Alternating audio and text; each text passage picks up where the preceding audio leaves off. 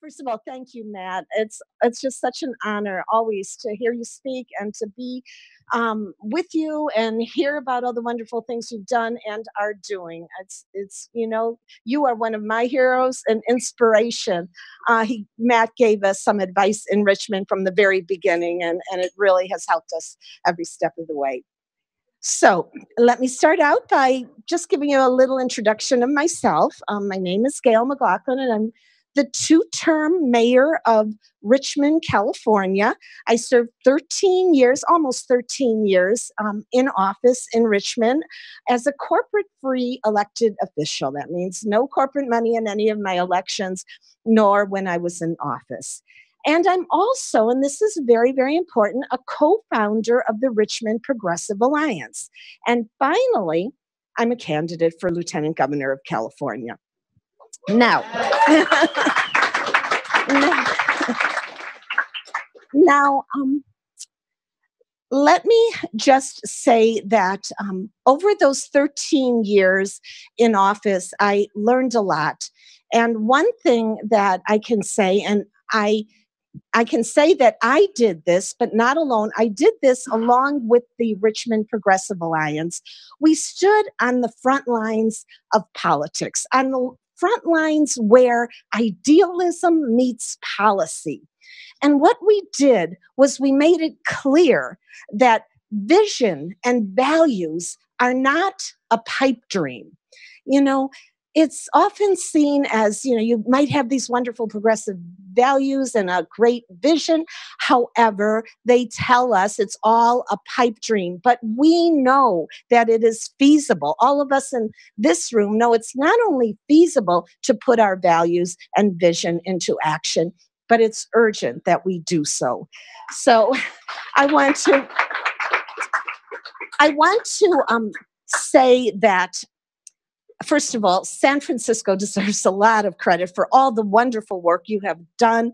And I want to just give a special kudos to all of you for this recent thing about getting City College of San Francisco tuition free. Congratulations to all of you. You are a leader, truly a leader in the country. So we're going to make your leadership happen throughout California. Now,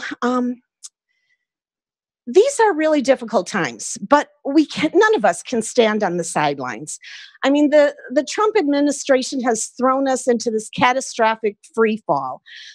Between the problems that he's created in the State Department and with the EPA and for LGBTQ rights and women's health care, I mean, he has really done a lot of damage, but there is no way that we can sit around and wait for this storm to pass. It is not going to pass. We are the ones that have to get in the middle of it and turn things around. And we will, and we are.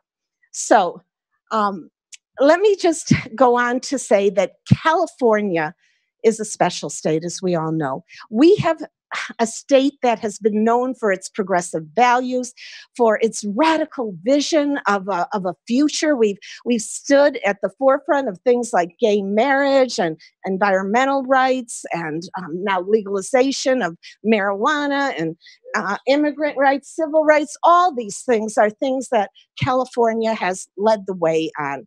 So we need to, understand that we can continue to lead the way. In fact, we need to. I mean, we have all kinds of challenges. We know that as well. But we're not afraid to dream big. And we're not afraid to make that dream a dream of a radical future. So let's keep that dream going and know that that dream is not something just in the abstract. I know that because I had the honor of playing a leadership role in a California city, in Richmond, California, where we accomplished a major transformation. And we did that because we weren't afraid to dream big and that we knew it was up to us to make the change. So we decided that we were going to come together and form an organization. And we called our organization the Richmond Progressive Alliance. We had had enough.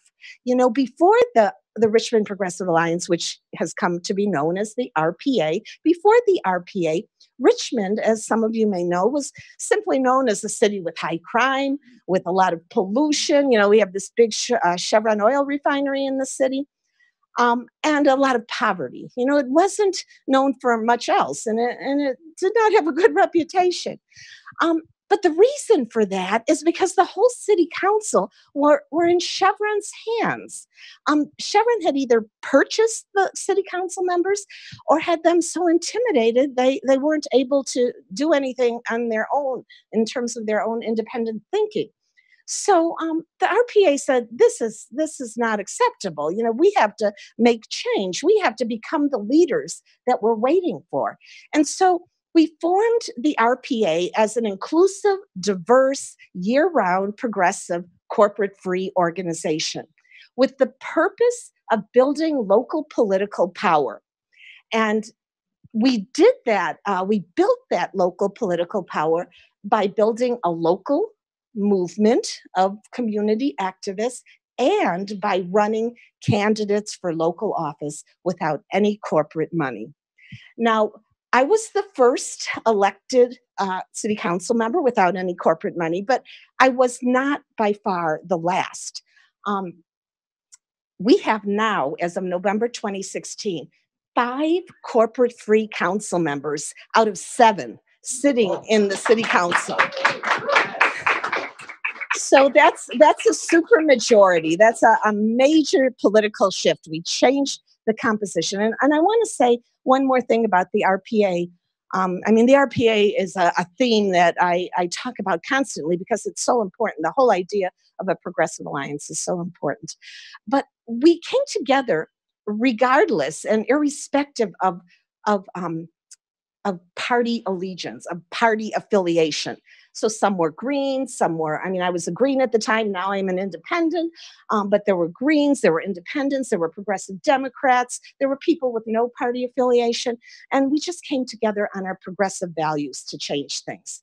So we did, we changed things. Over the course of a little over a decade, we changed the whole composition of the council to a supermajority. 5 RPA members out of 7, no Chevron candidates sitting on the city council anymore. So, so we were able to accomplish this in spite of Chevron spending millions to try and defeat us. And in 2014 alone, Chevron spent $3.5 million to try and defeat us. And all the progressives won and all the Chevron candidates lost. So we proved it can happen. You know, we had built up a movement and done the one-on-one with the community, educated, built consciousness, built a complete understanding that corporations do not belong in our politics, in our democracy, in our democratic process. So things have changed in a political way, but the political change isn't why we did what we did. Yes, it is the means to get there. But the purpose of changing the political composition of the council was to change the quality of life for the people of Richmond. So we were able over the years to make some amazing changes. We raised the minimum wage to $15 an hour. We passed the first new rent control law in California in 30 years. And we reduced crime dramatically, a 75% reduction in homicides. We did this with community-involved policing and by giving people opportunities, addressing the root causes of crime, something novel, you know, instead of expecting the police or thinking the police were going to solve this problem. And, you know, that's not what we wanted. So other things we did is we got Chevron, we limited their pollution and we got them to pay more in taxes, over $100 million in additional city taxes from Chevron.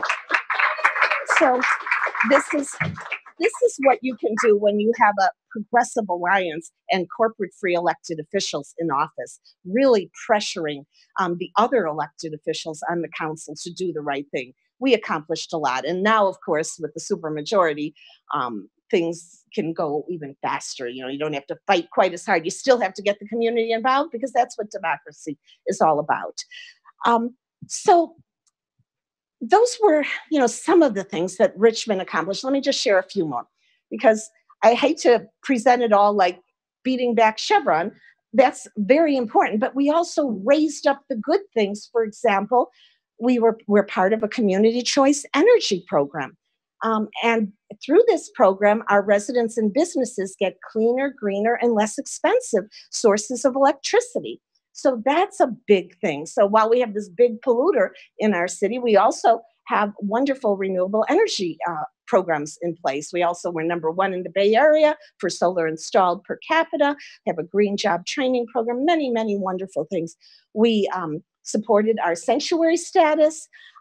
We made sure that we did decriminalized homelessness. We supported our public schools and so many other things. Now, it's because of this unique experience in Richmond of what we accomplished together that my campaign for lieutenant governor has two missions, two wings, if you will, to this campaign.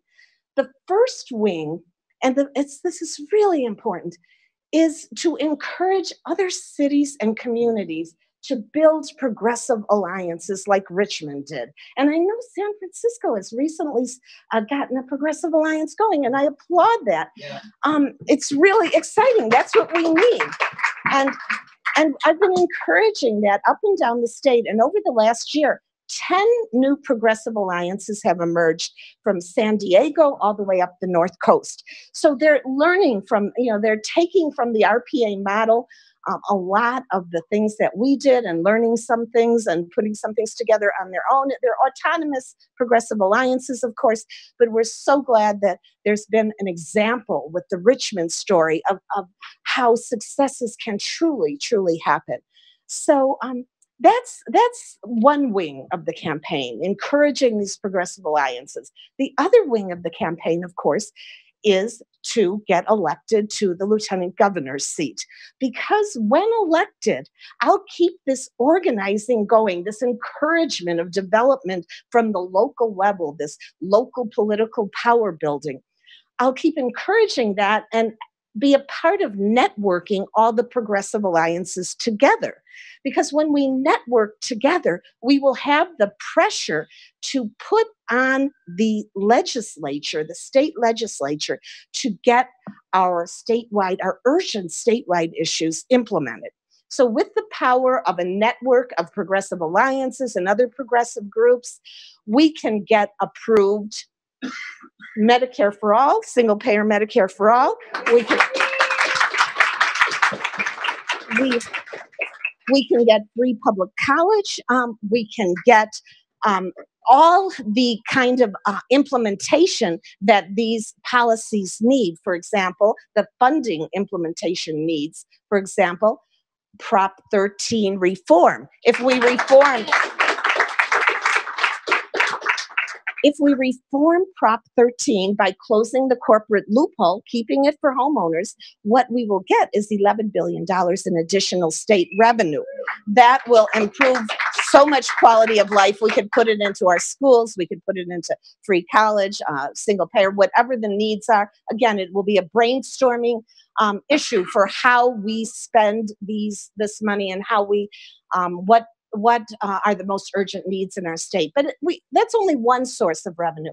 We also need a progressive millionaires tax. That'll bring in more billions a year.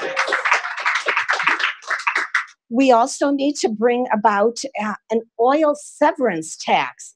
Now, we're the only major oil producing state in the nation that doesn't have a tax on oil extraction. Now, we don't want any further extraction, but as long as it's being extracted, and we should make the tax so high that it discourages them from further extraction.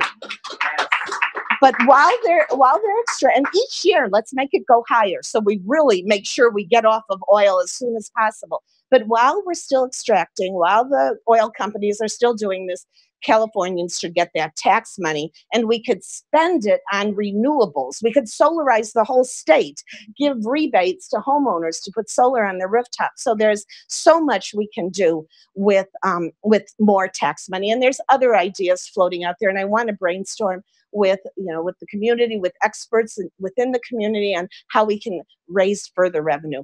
Another issue I'm standing for is the statewide public bank. This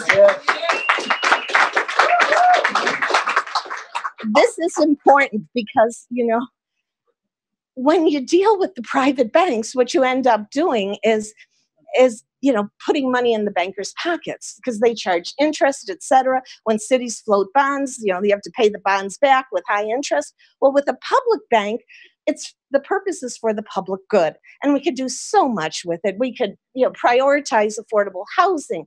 We can put into place infrastructure projects. We could give small business loans, low interest small business loans. We could give seed money to worker-owned co-ops. So many wonderful things, but we have to put that in place. I know there's different municipalities considering it. We could have municipal banks and a statewide bank. That's already recently proposed by one of our supervisors. Wonderful. And John Avalos.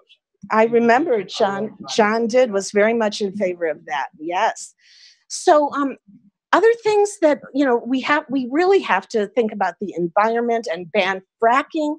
We need to make sure that we stop refinery pollution. We can do all this when we think big and when we make it clear that our needs and the planet's needs are not some pie in the sky thing, but they're really important things. And we, the people with vision and values, are going to organize and stand together to make them happen. So a public bank, so all the revenue generation, these, taxing the upper echelon of society is important to make this all come true. Now, that's what my campaign is all about. Now, one thing that I'm going to try and wrap up here and want to hear some of your questions. One thing that is very important in my campaign is to get support from people. Obviously, I take no corporate money, so I want support, endorsements, donate if you can. But I want to share with you that I have a very major donor recently. I was endorsed by Bernie Sanders, Our Revolution organization. So I got the endorsement of the Bernie Sanders National Our Revolution organization, along with just countless dozens, I think it's 35 right now, local California Our Revolution chapters. Plus I have DSA chapters endorsing me. Plus I have Socialist Alternative. I have Green Party chapters endorsing me. Many, many progressive groups, the Movement for a People's Party. We have to build the Peace and Freedom Party, of course. The first time the Peace and Freedom Party endorsed someone, a statewide candidate outside of their party. I'm running as an independent, a no party preference candidate, like I said. So I'm proud to be really trying to build a big progressive tent, like we did in Richmond. We put party affiliation aside. That's what I want to see happen in California. And that means, working with all the progressive groups to build this big tent, and encourage the big tent of progressive alliances in each city and community. It can happen. It is happening, and it'll make the world of difference when we come together and show our political muscle, if you will, our independent political muscle, ready to fight for what we believe in. Because when you fight, you win. When we fight, we win.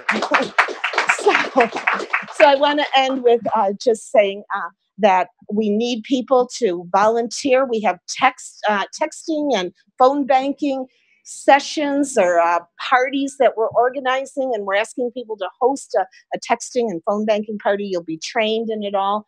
And there's a sign-in sheet that before you leave, maybe you could check that whether you could host one of these parties or participate in one.